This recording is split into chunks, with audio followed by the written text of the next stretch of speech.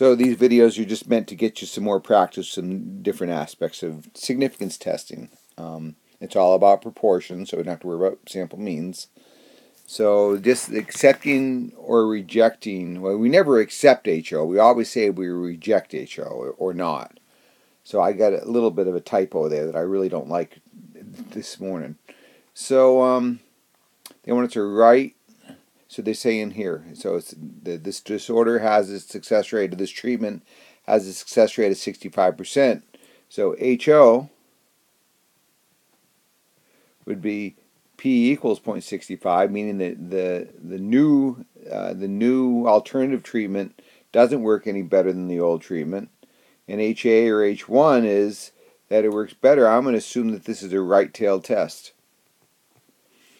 Okay, because we want to show that it works better than that. And the way they worded that lets me know it's going to be right-tailed. So let's see. So they're telling us we've got a 5% level of significance. So that tells me, because I've got a right-tailed test, as long as this area to the right is smaller than 0.05, I can reject HO. They're telling me for the first part it has an area of 10%. So that's 10%. That's not small enough. We cannot reject HO in situation A. So it doesn't look like the new treatment is any more effective than the old treatment. The next one, same level of significance, 0.05, but we've got a p-value of 0.01, which places this test result this far from the mean. I guess I didn't really say that for the first part. Which means that area, the probability of that happening is less than, or is around 1%, which is less than 5%. So in this case, we can reject HO.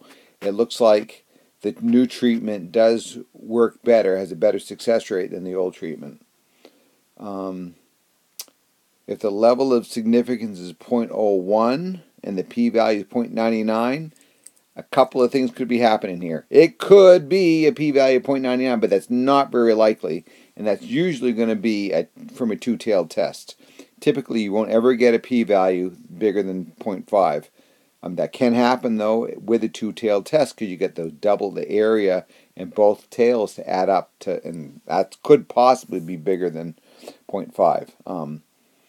Usually, though, when I see a p-value of 0.9, that tells me I probably selected, if I'm using software, I probably went the wrong way with my HA, my H1. I probably used a less than instead of a greater than. Okay, now a level of significance for part D. We've got a pretty small level of significance, but we also have a pretty small p-value. So again, that because it's such a small p-value, it's unlikely to get that result by chance. It's an unusual event. So we're going to reject HO. Looks like the treatment does work better than the old. New treatment does work better than the old treatment. So for this next example, I don't know if there's a lot to talk about. They didn't want us to write this in words, but the null hypothesis would show it would be that no, she isn't pregnant. I mean, it's kind of like it's not. There's not enough evidence to say that she is pregnant. Could be that there's not enough hormone. She hasn't been pregnant long enough so that the hormone's present. It's been a while since since my family's used pregnancy test kits, so maybe to become more sensitive. But that's what that null hypothesis means. So the alternative hypothesis was, yep, looks like she is pregnant. There's enough hormone present to get a positive result. And then the conclusion, if there's not enough evidence, so that's telling me just that on the test kit, the pregnancy test, oh, that's a nice typo, Dan. Kit is not showing that she's pregnant. And now the conclusion, so if I'm going to reject the null hypothesis, it looks like she is. So I hope that's pretty straightforward. So in this situation, we're trying to say that HO, there's not enough evidence to show there's a relationship, and with a level of significance of 5% and a p-value of 33, let's see, I don't know if this would be right-tailed, left-tailed, more likely, maybe right-tailed, depends on how they set it up. But regardless of that, the level of significance says 0.05. If your probability of that happening is less than 0.05 or 5%, you can reject HO, and we're getting a p-value of 0.33, which means that error is a lot more than 0.05, so it doesn't support the claim that there's a relationship between smokers being more likely to get the disease than non-smokers. And with a p-value of 0.03, well, that means, let's see if I can delete some of this. I don't know. I'm just going to delete all of it. Yeah. If I were to do a 3% level, a 3% p-value, here's my cutoff. Here's my 5% cutoff. And we're getting a p-value that's less than that. So the chance of getting a sample of however many smokers that get the disease that far away from the middle is only 3%, and that's less than 5%, so we can reject HO.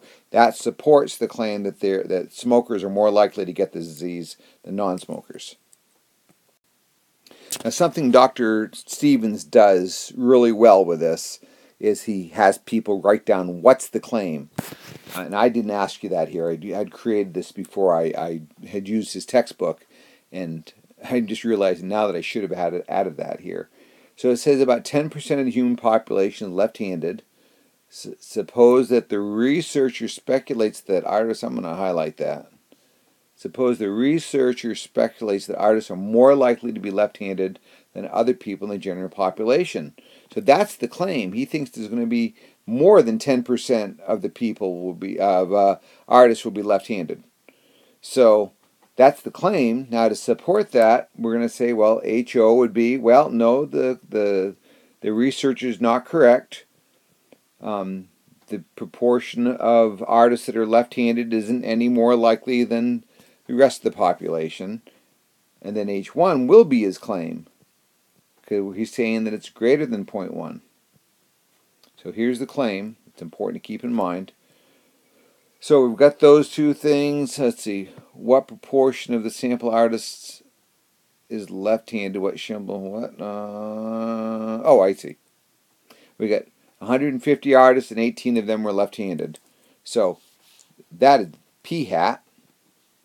18 out of 150 is the fraction form, and that as a decimal is, let's see here, 18 divided by 150, I'm getting 0.12. So I've had some people tell me, wrongly, that, okay, I've got this sample that's 12%, that's more than 10%. Hey, looks like the researcher's claim is supported. Unfortunately, that's because of sampling variation.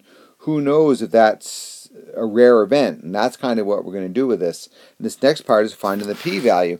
And you can do this with a testing applet, and I encourage you to do that. I'm just going to calculate a z-score right now, and then use a table. So my sample result was 0.12.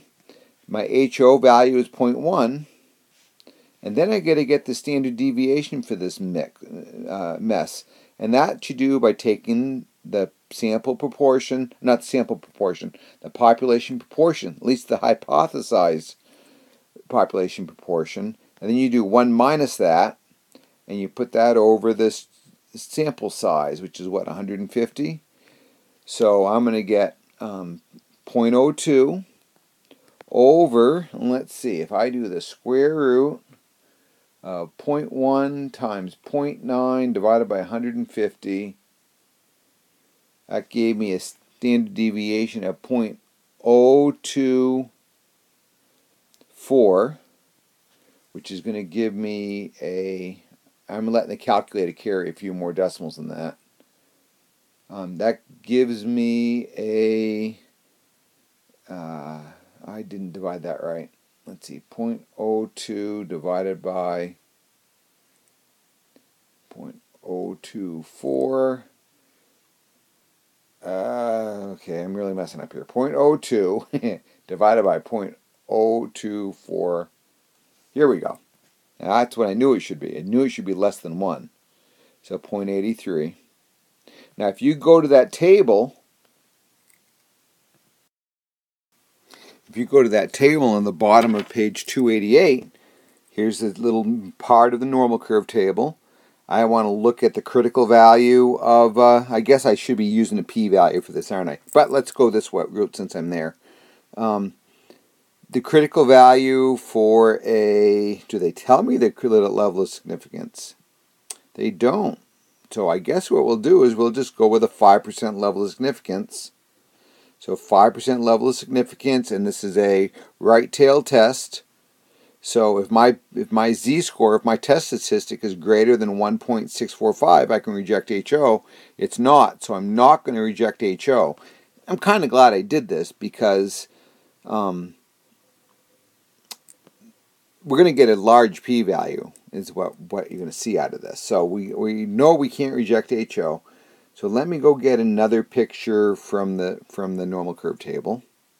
So looking at that normal curve table, I'm going to go down to the 0.8 column, row I mean. I'm going to go over to 0.03 row, or column. I get those backwards. And I'm seeing 0.7967. Now that is the area to the left. And our p-value is going to be our area to the right. We want that area. So to get that area, I have to do 1 minus that number from the table. Let's see, what did I just say it was? Let's circle it so I can see it. So 1 minus 0.7967. 7967, not 76. 0.7967. So what's 1 minus 0.7967? That's giving me a p-value of 0.2033. So I decided to go out to that Rossmann chance applet and run an example of that just so you can see to compare. Also to check my work. So I selected one proportion. I put in n as 150, my count's 18, and clicked calculate, and that gave me my p-hat value, which we knew all that. And then I checked tested significance. This textbook that they uses pi for p for a population proportion. I mean, that doesn't matter.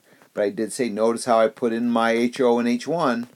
Click calculate. It gave me the z-score. It gave me the p-value. And that's pretty darn close to what I got on the table. So there's the area. So that's what that means. That's how you calculate that.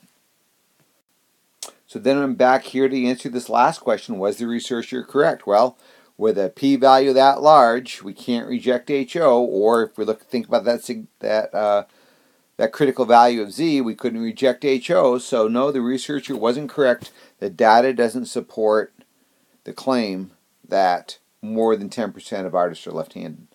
I encourage you to go take a look at that flow chart that I have up in the discussion forum. It'll help you and answer these kind of questions.